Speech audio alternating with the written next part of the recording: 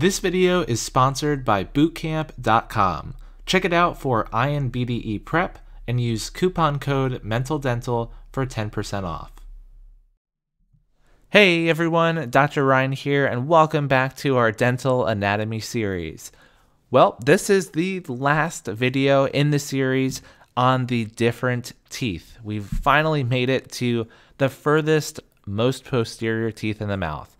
So I set up this video a little bit differently than the other ones because I won't be showing the different views of the tooth this time. I'll just show and present the high yield facts about the wisdom teeth in case any of them appear on your board exam. So this should be a pretty quick video. Here we have the maxillary third molar and the mandibular third molar on the right. So using the universal tooth numbering system, these would include number 1 and 16 for maxillary and 17 and 32 for mandibular. A couple of quick facts here that are interesting to know. Up to 35% of patients are missing at least one wisdom tooth. So that's actually a pretty surprisingly high number of people. And what I find so fascinating about this is over time, and I mean thousands and thousands of years, the human race has been trending toward having less and less teeth. Our ancestors had fourth molars, and now we're seeing more and more people today missing their third molars and their second premolars and their maxillary lateral incisors and so on. So just a really cool trend to keep in mind. Also, up to 90% of patients have at least one wisdom tooth that's impacted, which means that the tooth is stuck and has not erupted fully and properly. And again, some people argue that the human jaws are getting smaller, which means there's less room to fit all of the teeth. So it makes sense that if there's one tooth to be impacted and not have enough room, it's going to be the tooth that's last to the party, last to come into the mouth, which are the third molars at, let's say, roughly 18 years of age is when they're going to be erupting. All right, so for the maxillary third molar, just a couple of quick things I wanted to talk about. This tooth has the shortest crown that's in an occlusocervical dimension of all the teeth in the mouth.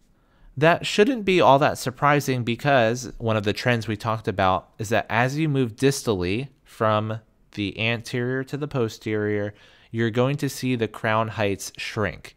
So of course, if you're looking at the maxillary centrals, those are some very tall teeth. And when we go back, as we go from maxillary central to maxillary lateral, back to the premolars and then the molars, those teeth are getting shorter and shorter occlusocervically. And so the maxillary third molar is the shortest of all of them. This is also the molar that most frequently has only 3 cusps. And that makes it so it has this kind of heart-shaped occlusal view with 2 cusps on the facial and sometimes only 1 on the lingual. That's fairly common to see that. So it ends up looking like the 3-cusp heart-shaped variant that we talked about with the maxillary second molar. And then for the mandibular third molar, this tooth has the shortest root of all the posterior teeth in the mouth. The shortest root of all the teeth, I would award that honor to the mandibular central incisor. However, I would give this tooth a trophy for having the most variable morphology of all the teeth in the mouth.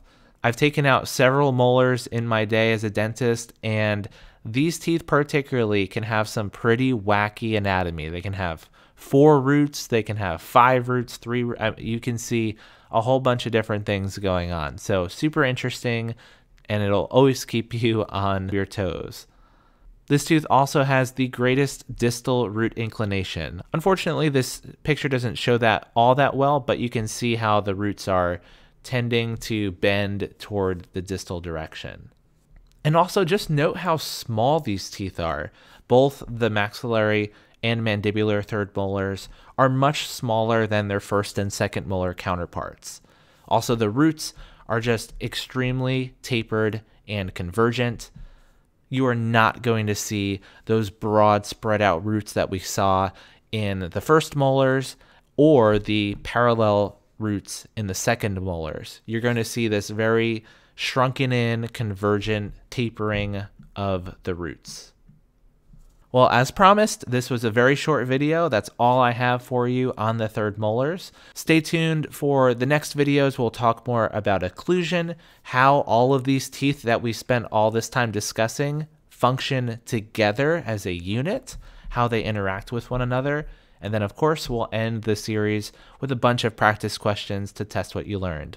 So stay with it. You're almost through the series, and I'll see you all in the next video. That's it for this video. Thank you so much for watching. Please like this video if you enjoyed it, and subscribe to this channel for much more on dentistry. If you'd like to support me, please check out my Patreon page. And thank you to all of my patrons for their support.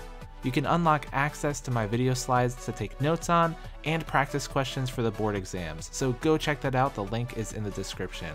Thanks again for watching, everyone. I'll see you in the next video.